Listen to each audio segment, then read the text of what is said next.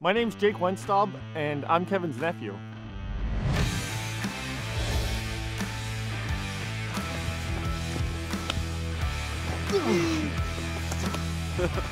Okay.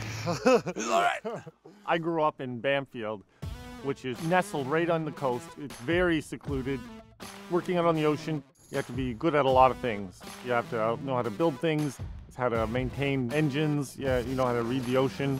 I hope you're on your game and not playing tiddlywinks. This is log salvage. Let's go. We'll save tiddlywinks for afterwards. I learned how to drive a boat when I was 10 years old, and running along those rocks is something I've been doing for a really long time.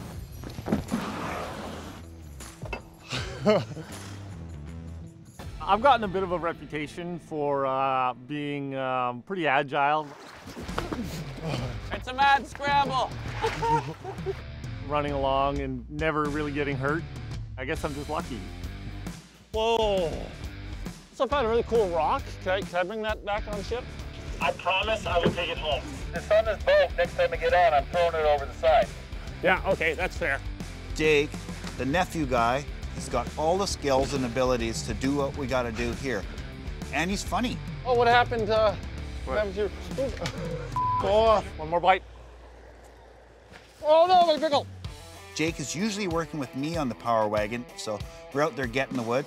I'm ready to pull wherever you guys are. Let's go. Let's get her off then. Here we go. Oh yeah. Go. On the beach or on the water, he has the most skills of anybody in my crew. My kind of guy.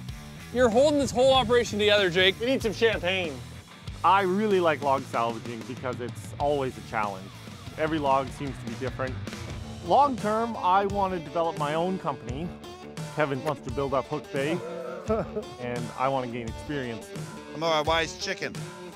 You one wise chicken, boy. And so I think I'm going to be along for the long haul. I cook, I clean, I drive, I dog. I'm your guy.